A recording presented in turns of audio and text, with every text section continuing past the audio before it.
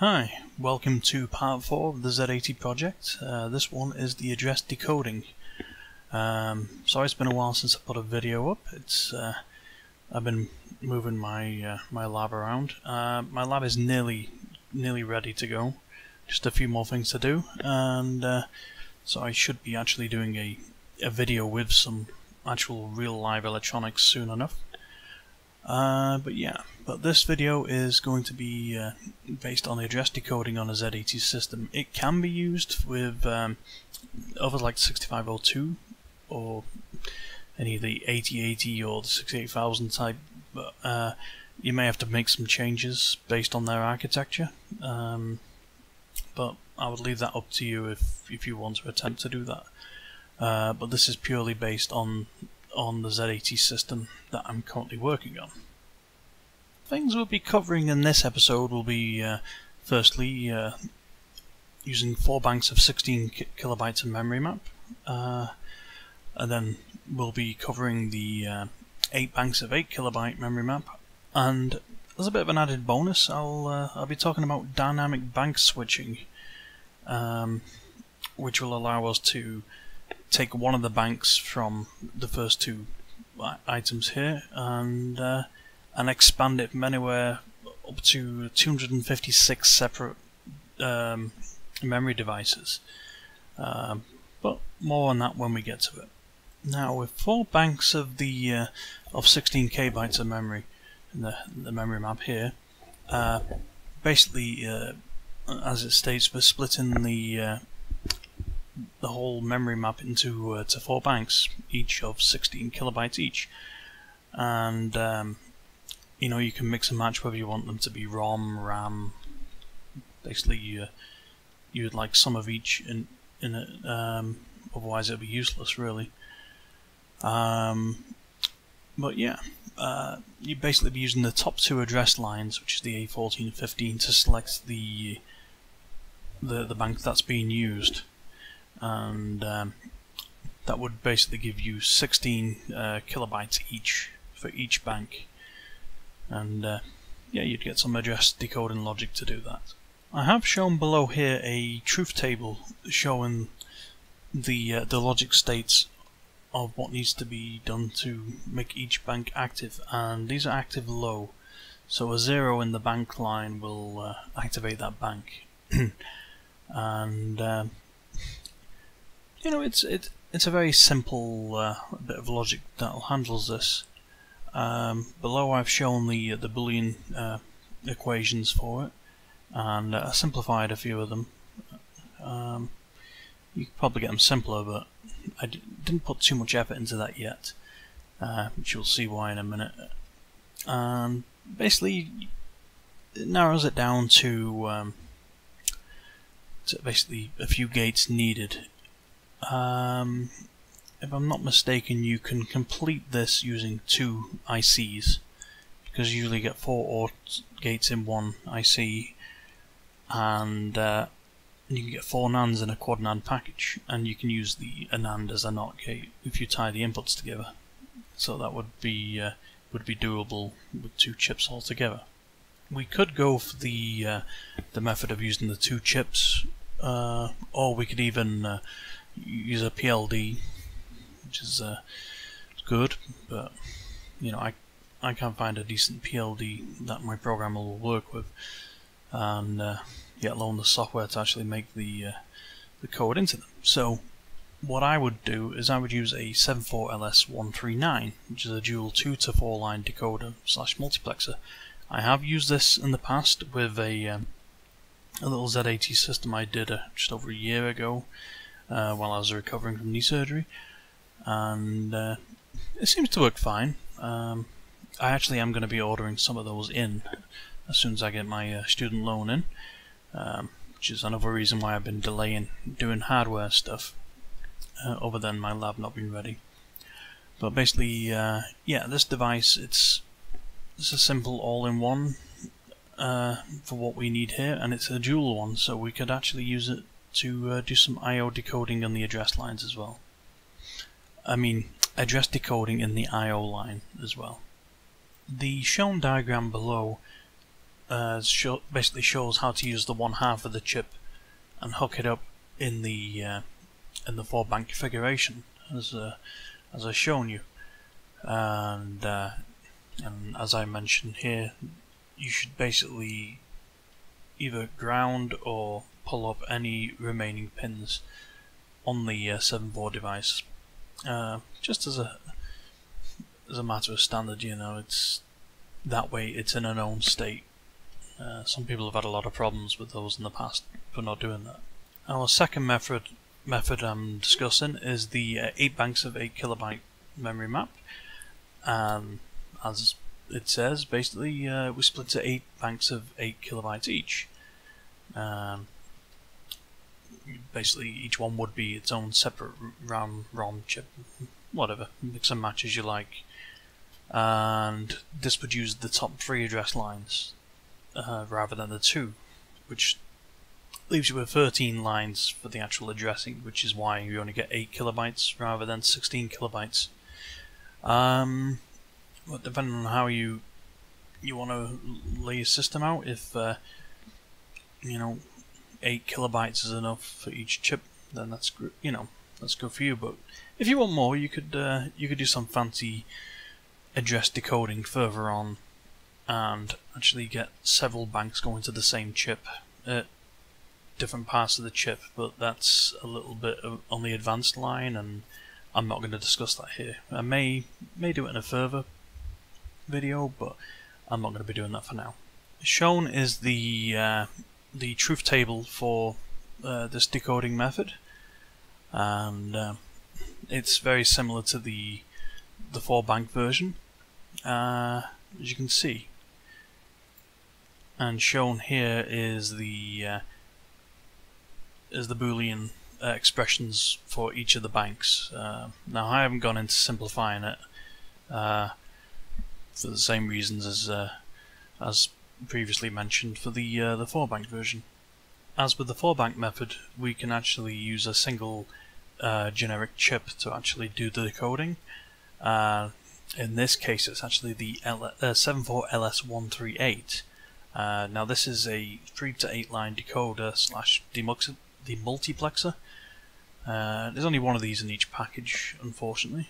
Well, I don't mean unfortunately, I suppose it's unfortunate. But basically this has all the needs we have. So if you look here, there's 3 select lines for this device. What I would recommend doing is the E1 and E2, which are active low. You tie them together and then you use that into the memory request line, and then the E3, which is an active high. You tie that high. That way it takes care of the chip enable lines. Then you just hook up A13, A14 and A15 to the A0, A1, A2 on the device. And then you're left with the Y outputs, which are basically your bank selects for your banks. Now we come to the third part of this video, which is the dynamic bank switching. This is meant as a add-on to the other decoding methods, or whichever decoding method you have. Now, this will allow you to dedicate a bank to be used to switch in and out different RAM or ROM chips under software control. Now, a similar method to this is actually used in the Sinclair Spectrum Plus 2 computer, but the way they have it set is once it's set, it locks itself out, and until you reset the computer, which is good for what they were doing, but for what I want to do, it's not that good. Basically, you'll be putting a D-type latch in an I/O decoded address, and basically you write an I/O, you output a byte to that address, and it'll store that byte in the latch, and then this latch will then, you can enable it using a bank select, and the data that comes out, it can either be bitmapped to a specific pin. Sorry, the byte output can be bitmapped, so the specific bit set will then enable a chip, or you can then further decode it, the 8 bits, up to 256 devices. So this can be quite an expansion of your computer if it's used right. And yeah, so we'll have a look at that. Now, part of researching this topic, I actually did simulate this circuit, and I found it to work quite well.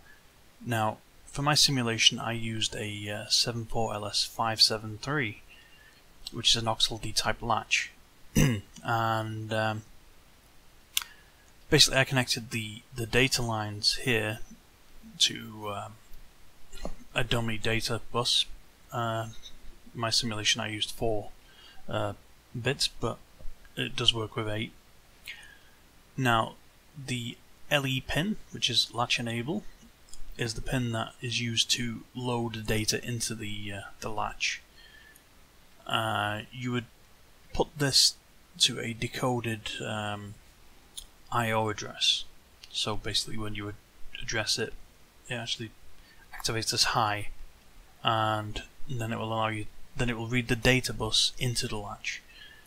As long as the latch enable pin is low, then the data is secured inside the latch. And then when the output enable pin is asserted low, it will then output whatever's in the latch onto the output pins, and the output enable pin will be connected to the bank select pin from the circuits previously described, and that's how this circuit works. Okay, what we have here is a simulation. I'm only using 4 data lines here, but in fact we'll be using 8 when it comes to the actual device. We have the decoded select pin here, which will be decoded from the I/O pins. That's when we want to set up the port, and then we have the bank select here. Oops, sorry. That is from the previous circuit I shown. So let's go ahead and start the simulation. Okay. Now this will be the state it's in. So let's select.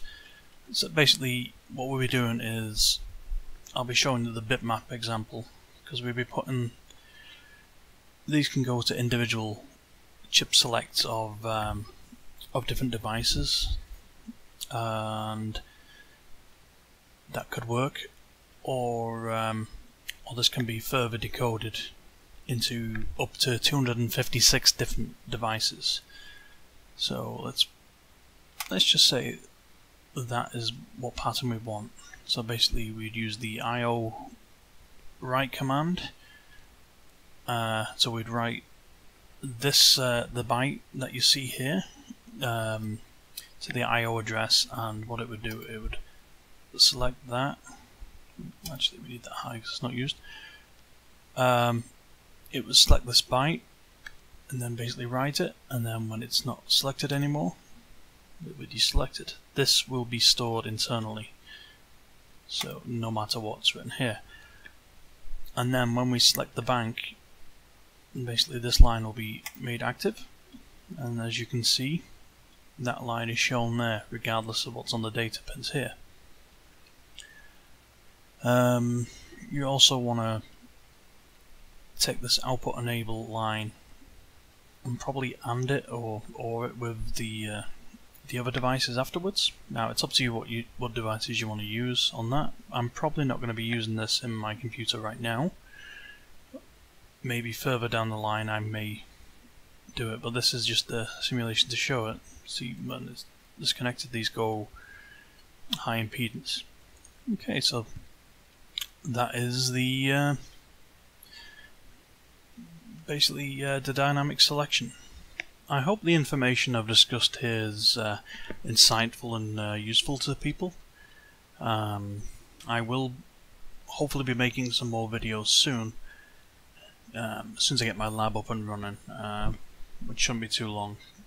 And I'm gonna order some more parts in off eBay and through DigiKey as well, and then we can start actually getting to making the Z80 computer and show all this actually in live action rather than just slideshow format. But anyway, I hope you've enjoyed it, and thank you for watching, and please like the video, and if you haven't already, please subscribe, and I'll see you again next time. Goodbye.